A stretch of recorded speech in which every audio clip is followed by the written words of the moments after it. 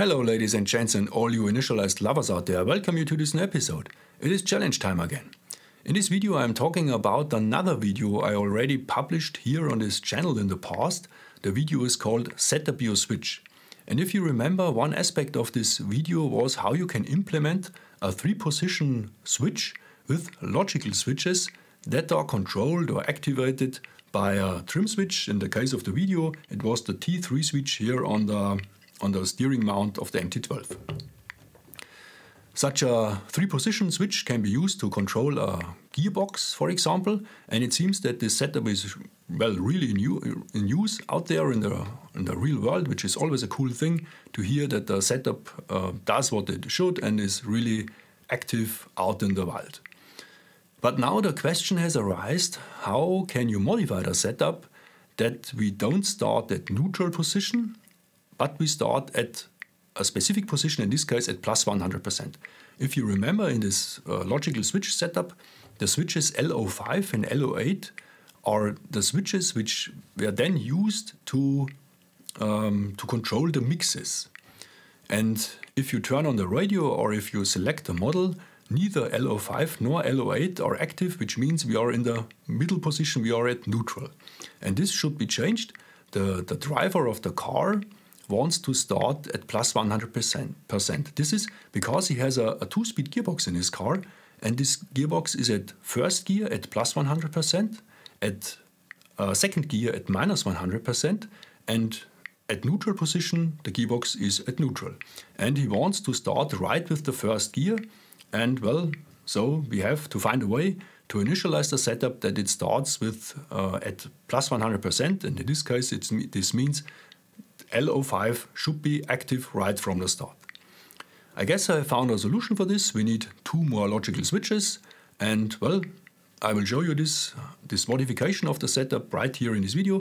But before we start, as usual, the quick reminder: if you like the video, if you find it helpful or interesting then please hit the like and the subscribe buttons. And if you wanna support me any further and if you're real cool, then please buy me a coffee. My eternal gratitude is yours. And now, let's go to the MT12 and modify the setup. Okay, let us go to the model setup and here to the logical switches. I've recreated the setup from the video Set Up Your Switch. Here you can see all the setup. As you can see, this is the initial state of the setup of this 3-position switch. And as you can see, neither L05 nor L08 is active in the initial state, which means we are starting at neutral position. And this we want to change. And after the modification, if you turn on the radio or you load a model, then L05 should be active from the start. So how can we do this? If you have a look here, L05 gets then activated if L09 is active. This is a sticky, and L09 turns the sticky on. So what we need is, we need a way that we can activate this sticky here, this L05 sticky, after the radio has been turned on or the model has been loaded. So for this, let us set up L01, a new logical switch. Here we need the function sticky because we need a switch that holds its value. It has a value of, let's say, A when the radio is turned on. Then the first time we hit the T3 plus button, the value changes to the value B, for example, and it stays there at value B. It doesn't change anymore. It doesn't matter what button you click here on the radio. This switch holds its value. It has an initial value when you turn on the radio, and the first time you hit the T3 button, the T3 plus, then this value changes, and then from there on the value is always the same. So this is a sticky switch, and we need V1.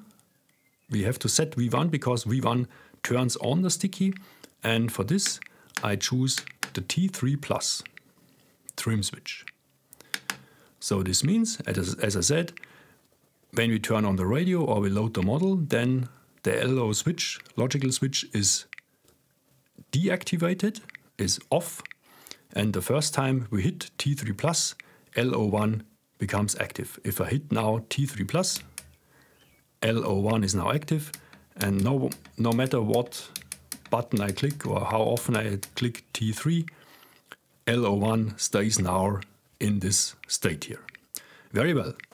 Now we have our logical switch, which we can use to identify whether we are in the initial state or not. Now, how can we use this logical switch? And by the way, what we have here is some sort of inversion or inverted function, if you will, because when we turn on the radio, then we are in the initial state, but the logical switch is off.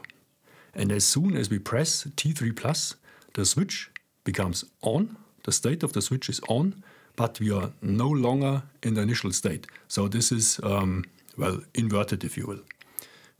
This is not a problem, but we have to remember this. Now let's go back to the logical switches and take LO2.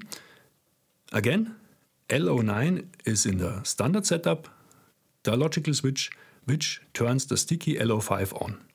So now we have to combine LO1 and LO9, because in the initial state, LO1 must trigger LO5 to become active. So we need a way that either LO1 or LO9 can activate LO5. Let's do it with LO2. For this we need the function OR, the logical function OR.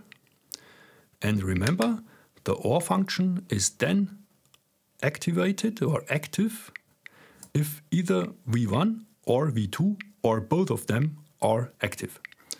So for V2 we select LO9, the logical switch LO9, because we know that LO9 does the right thing. It works as we want it to work, and well, let's choose LO9 as it is.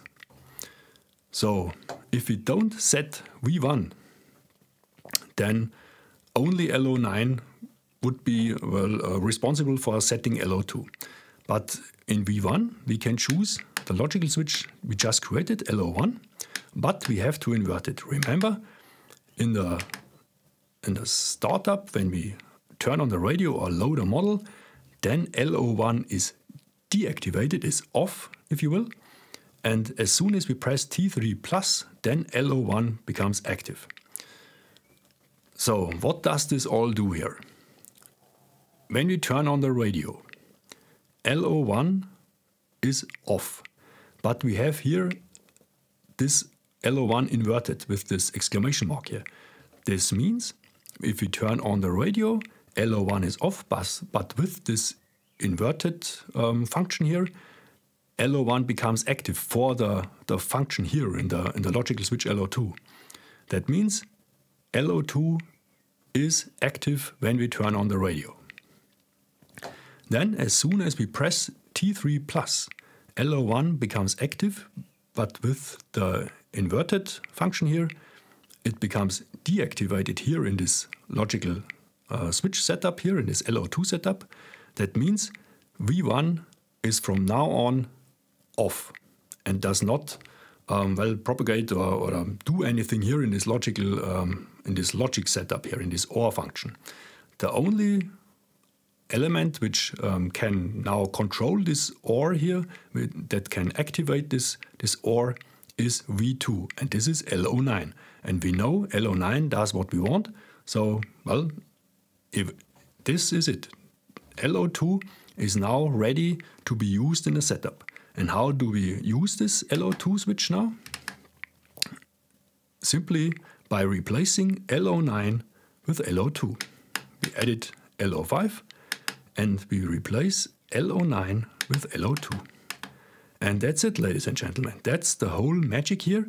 Now, if I reload the model, we will have an initial state for this logical switch, for this 3-position switch setup. Let me reload the model real quick. Load model 6, then load model 5. And now, initial state. We are now at plus 100%. If I now push or pull, let's say pull T3, which means I pull T3 minus, nothing happens, and this is the right behavior because nothing, it is not allowed to do anything here. Now if I push T3 down, which means I press T3 plus, and remember I have to push it a little time because we have some sort of debounce here programmed. So I push T3 down, T3 plus. Now we are in neutral, again T3 plus, minus 100. I pull it upwards, neutral, plus 100.